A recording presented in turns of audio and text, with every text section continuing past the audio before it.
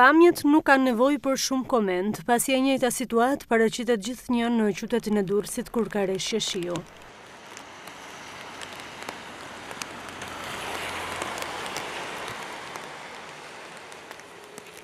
Rrëshqitja e faqeve të kodrës së Curilës për shkak të shqirave ka ndodhur thuajse çdo vit, që nga 2007 në periudhën vjeshtë-dimër. Jo më larg se sot, rrëshqitja e dherave në këtë shpat kodre vazhdon, madje në të gjithë gjatësinë e kësaj kodre.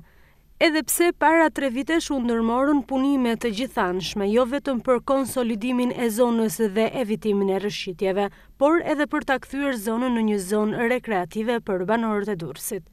10 banesa e biznese shtrihen poshtë kësaj kodre, por kush e merr përsipër rrezikun që u kanoset këtyre të fundit nga masivet e dherave dhe baltës që vazhdon të shkëputet nga kodra argjilore.